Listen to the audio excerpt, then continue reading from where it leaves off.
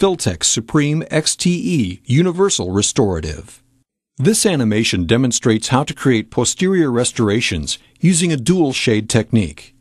For dentists who want to create more aesthetic posterior restorations, 3M Espe recommends a dual shade technique using a body or dentin shade, along with an enamel or translucent shade of 3M Espe Filtek Supreme XTE Universal Restorative.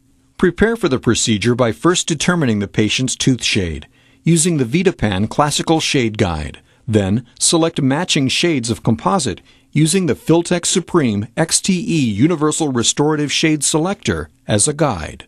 Prepare and isolate the tooth.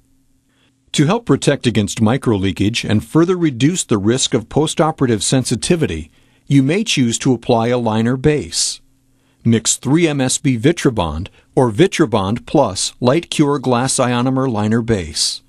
Apply a thin layer to the dentin surfaces and light cure. Now place the adhesive. Follow the bonding instructions provided in the instructions for use of the adhesive system you have chosen for this restoration. To ensure good adaptation, you will first place the chosen dentin or body shade in a 1 mm increment in the proximal box and on the floor of the cavity. Light cure. The recommended cure time for a 2 mm increment of body shade is 20 seconds. However, the recommended cure time for darker body shades A6B or B5B or for dentin shades is 40 seconds per 1.5 mm increment. Continue placing the chosen body or dentin shade in increments to the dentin enamel junction. Use the remaining coronal tooth structure as a guide for placement and adaptation.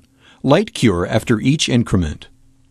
After curing the dentin or body shade, you will place and cure the chosen enamel or translucent shade in increments. Use the remaining coronal tooth structure as a guide for placement and adaptation. Overfill slightly. Light cure after each increment. Finish and polish the occlusal surface using an appropriate finishing instrument. Finish the interproximal surfaces with 3M Espe Softlex finishing strips and Softlex extra thin polishing discs. Finally, check the lateral and centric occlusion and adjust the restoration as necessary.